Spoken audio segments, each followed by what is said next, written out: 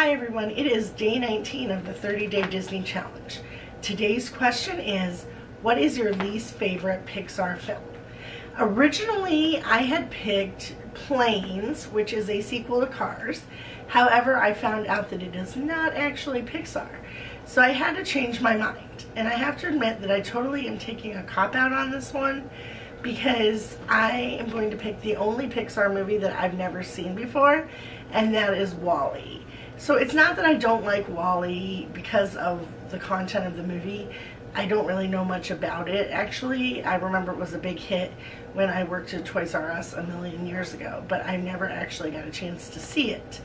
But I'm going to change that because I saw that it is going to be on TV next week, and I did set my DVR to tape it because I do feel like I need to see it before I can make a decision.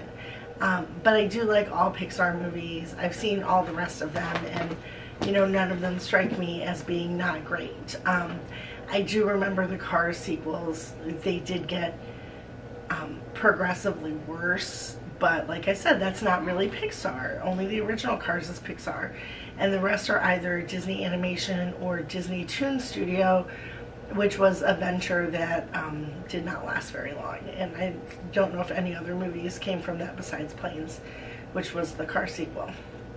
Anyhow, what is your least favorite Pixar movie? Feel free to answer in the comments, and it's even okay if it's up. It shouldn't be, but it might be. And I know some of you don't like Coco, but you know I love Coco, so it was really hard for me to choose a favorite between Up and Coco. But anyhow, if you have a least favorite, I'd love to hear what it is and why.